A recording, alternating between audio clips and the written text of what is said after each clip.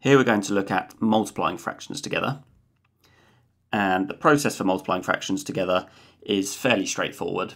So all you need to do is multiply the top two numbers together and then also multiply the bottom two numbers together. And if you do these separately, they'll give you your new numerator and your new denominator. So for this example here,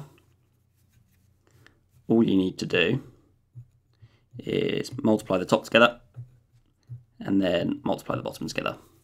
So if we do that now, the top's going to be 4 times 3, which will give us 12 for our numerator. And then the bottom will be 11 times 4, which is going to be 44.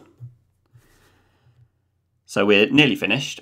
The last step, which you almost always want to do, is simplify the fraction as far as you can. So 12 and 44, we can do a few things to this. So we can divide this by 4.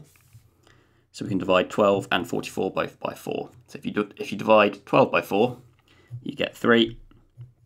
And if you divide 44 by 4, you get 11. So you end up with your final answer as being 3/11. Now let's have a look at how to divide fractions.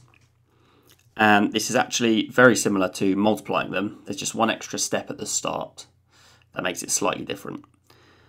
So here we have 4/5 divided by 2/7. And as you can see above, it says that you need to flip the second fraction and then multiply them together. So here, the one that we're going to flip is 2/7, and that's going to become 7/2. And you leave the 4/5 exactly how it is. And when you flip the second fraction, that means that the division sign then becomes a multiply sign. So we'll have multiplied by 7/2. And from here onwards, it's exactly the same as multiplying fractions together as normal. So the top will be 4 times 7, which is 28. And the bottom will be 5 times 2, which is 10. And we can simplify this like we did in the last example. So if we divide both of these by 2, we get 14/5. And if we want, we can then also convert this into a mixed number, which we've gone over in the last couple of videos. So 14/5, you can get 2 5s into 14, so 2 is going to be our integer, and that's 2 5s with a remainder of 4, so it's going to be 2 and 4/5. Right, let's look at an example exam question, and this is typical of the sort of question you might get on fractions. So this question says work out 2/3 divided by 7/9, and they want the fraction in its simplest form. So this is usually what they ask for when your answer is going to be a fraction.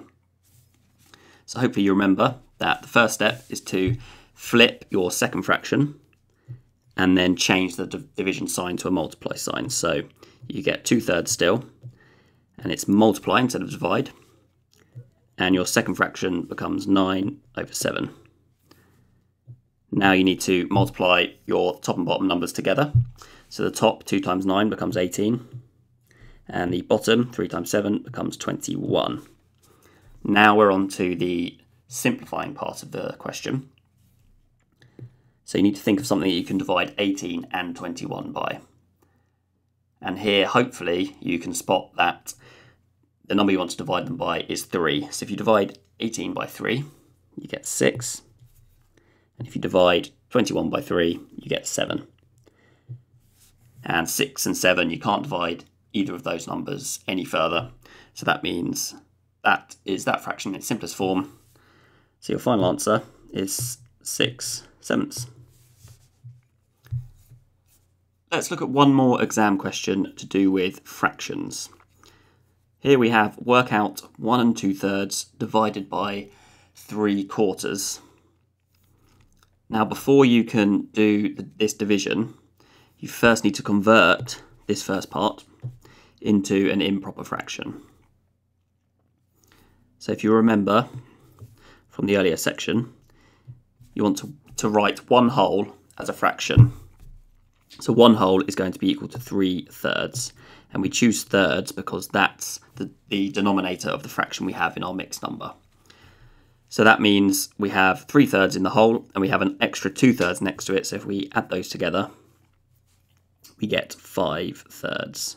So 1 and 2/3 is then going to be equal to 5/3. Now we can move on to the division itself. So we're actually going to have 5/3 divided by 3/4.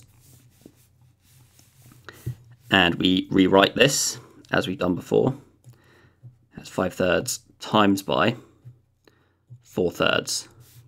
So flipping the second fraction. Now the top's going to be 5 times 4, which is 20. And the bottom's 3 times 3, that's 20/9. And now at this point you want to check to see if you can simplify it. But 20 and 9, they don't actually have any common factors, so we can't divide either of those numbers by anything. So it's already in its simplest form. So your final answer is just 20/9.